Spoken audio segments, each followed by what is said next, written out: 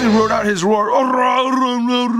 Hey, what's up, you guys? Jordan Miss Prime here doing another Nintendo figure review on the Jakks Pacific World of Nintendo Super Mario Yoshi. If you're trying to get your Nintendo figures, you can give it Big Bad Toy Store. Big. Get your big badass toys at BigBadToyStore.com. Click the link in the description below. So I do have the Donkey Kong and the Bowser figures. I'll get to reviewing those later on, but this guy has a mystery accessory included. What's in the box? And then on the back over here, we get a couple of pictures of Yoshi, and it shows how you can move his arms and his legs just a little bit. So anyway, let's get to it and crack this thing open. Yoshi is a pretty cool Yoshi figure. It only cost me about $6 or $7. Not too bad. The articulation isn't too great, but the thing that makes me feel like this is a worthy buy is that it is quite hefty. It does have some weight to it. It's not just a hollow piece of crap or anything like that. I actually really like the sculpt work on it, and the paint is pretty solid. The lines seem to be pretty clean throughout the entire figure.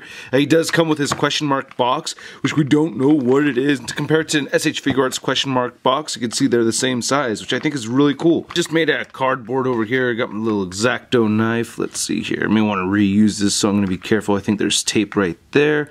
So I'm going to go ahead and make it stabby. And let's see what it is. I bet it's going to be an egg. Yeah, it's an egg. It's a very hollow egg too. So, I don't know. It's fitting for Yoshi, I guess. It's not a bad looking egg. It's hollow, but it's painted pretty well. Green paint looks pretty clean on this white piece of plastic. So, yeah, it doesn't crack open or anything. But, yeah, that's fine. There it is, just under Yoshi. So, that works into scale, I guess. No, I don't think the nose is big enough. They could have made the nose a lot. No, that is a huge schnozzle, man. Look at that freaking thing. Whoo! It's Yoshi, though. He's supposed to have a giant honker though, but I think this is great. It looks like it's almost supposed to be a separate piece where you can rotate it. I don't know why I want to rotate his honker over here, but yeah, that's perfect though. And he's got his nostrils sculpted in there. I think the paint came out pretty clean. The eyes look pretty good on Yoshi. You can see they got some red right there in his mouth. That looks pretty solid. And right here, you got his like little fins right there on the back. I actually do get one little paint flaw over here with this bright orange right here next to all this darker orange. And then you have his shell. Looks pretty good too. Like I said, there's not a whole lot to this figure really.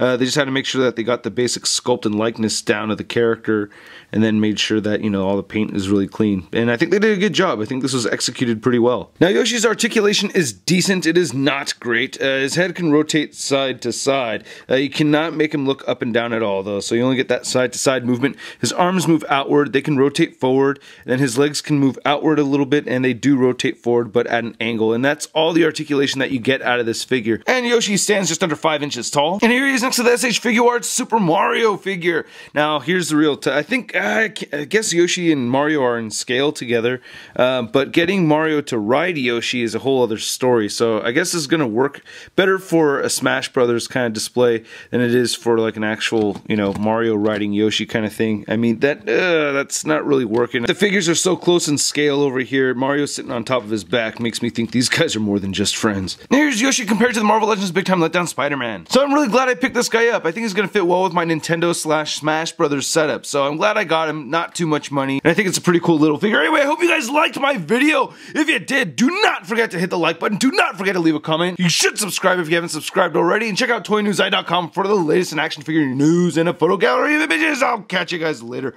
Peace.